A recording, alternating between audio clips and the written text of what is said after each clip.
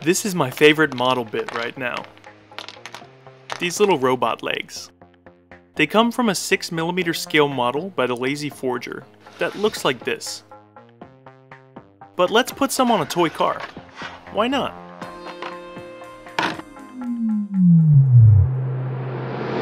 This is a Hot Wheels Volkswagen Beetle. Let's crack it open. I like to drill out the posts in 2 stages. First, I use around a 3mm bit to drill down into the center.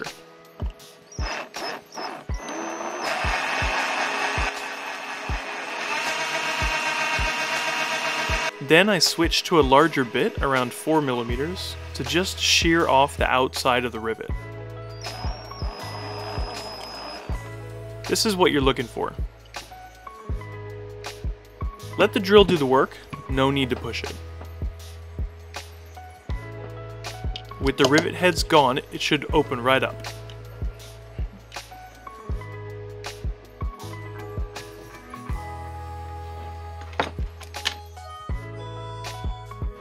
Who needs wheels? Although, if you do need wheels, you can reuse these little tabs if you pop the axles out. Just squeeze them back into place. Nothing fancy inside this one. I removed the chrome from the plastic base with bleach, and stripped the paint with an automotive paint stripper. Right, we need to attach these legs, and it is really simple. I just use a round rasp to make an indentation in line with the axle. This will allow for a strong glue bond. A 2mm styrene rod fits inside the barrel of this leg perfectly, and it'll fill out some of the wheel well space. You could add springs or other details if you want, but I'm keeping it simple.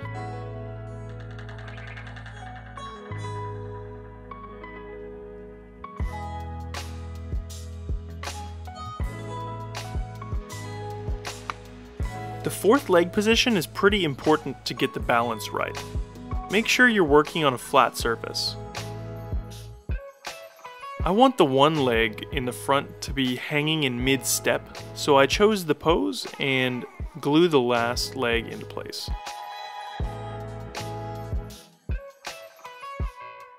Once it's there, I add a bit of baking soda to strengthen the joint, and fill the gap with a 2mm styrene rod.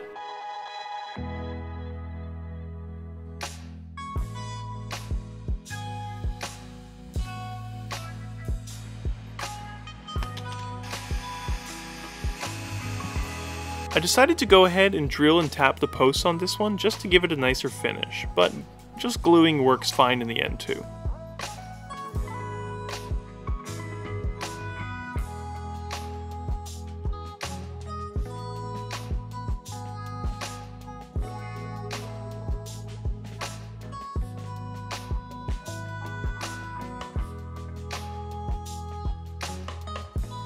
I ditched the clear plastic, but as you can hear, that means we need to make up the gap, and you can see right around here in the interior. A short segment of 1mm styrene square rod should do the trick.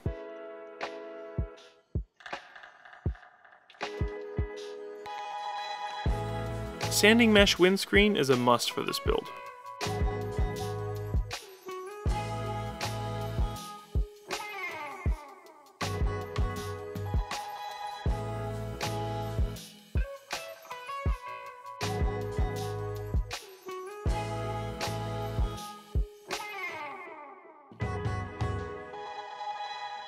I X'd out a headlight with some cardstock, and I added a cylinder greebly in the other.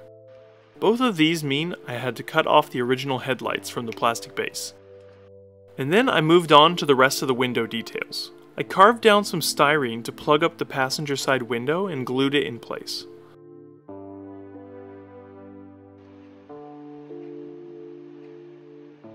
I had an extra energy weapon laying around, so I added that to the panel.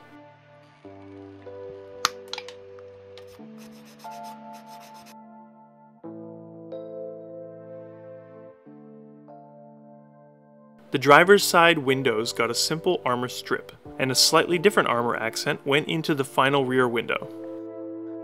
With all the parts built, I gave everything a coat of black primer, I've recently been really enjoying this Mr. Finisher surfacer.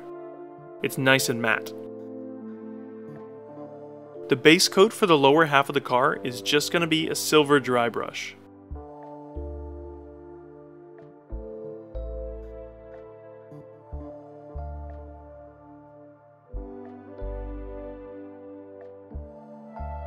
And I sprayed the body of the car green with my airbrush. I was thinking about doing a two-tone paint job, but something I ordered just came in the mail. These are brand new decals made by Sabi Hobby on Facebook, and they're really unique.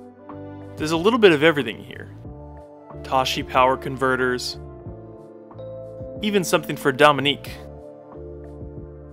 If you're interested in getting some of these, follow the link that I'll put in the description. I'm using these speedy snails today. They seem like they'll fit on the doors.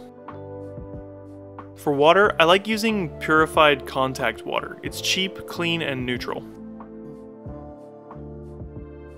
After trimming the decals down to a minimal size, I decided to try out this decal softener I just bought. So I started by applying some to the area the decal will go, and then quickly realized that was a mistake. You must have to clear coat these first or something. Can you tell I don't know how to use decals? I've actually been avoiding them for a long time, but I forced myself to try them out by buying these new cool sets. I did find that with enough water I was able to slide them around into place even more than I expected, and once they're dry they stay stuck pretty well.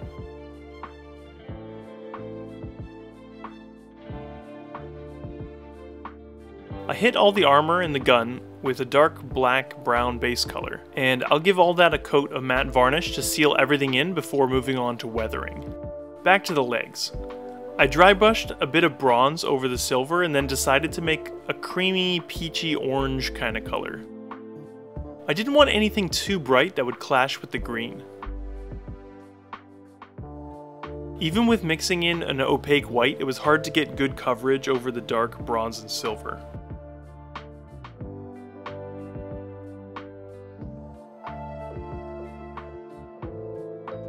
I didn't even realize until after painting all the legs that the color matched the decal perfectly. With the orange done after 2 or 3 coats, I grabbed my Tamiya panel liner and hit all the remaining silver mechanical bits.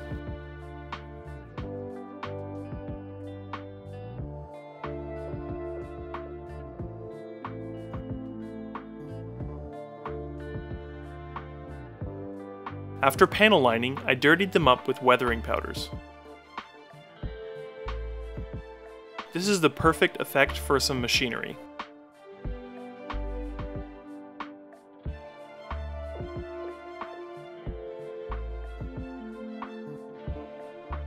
For weathering the body, I want to use some brown tones, but I don't want them to overpower the green or the decal, so I use transparent colors over opaque ones.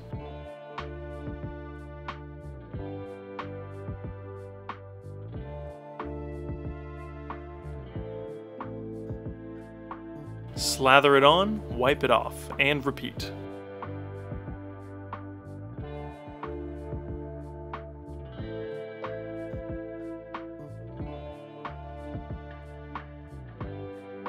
Then I can take a small nail art brush and go in with more opaque grime for specific details, thinking about where the yuck would get stuck.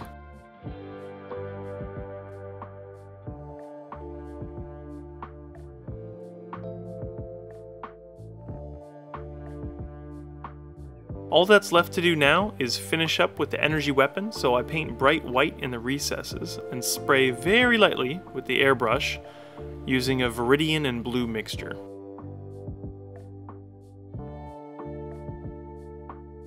I give the sub-assemblies all one more once over, put the build together,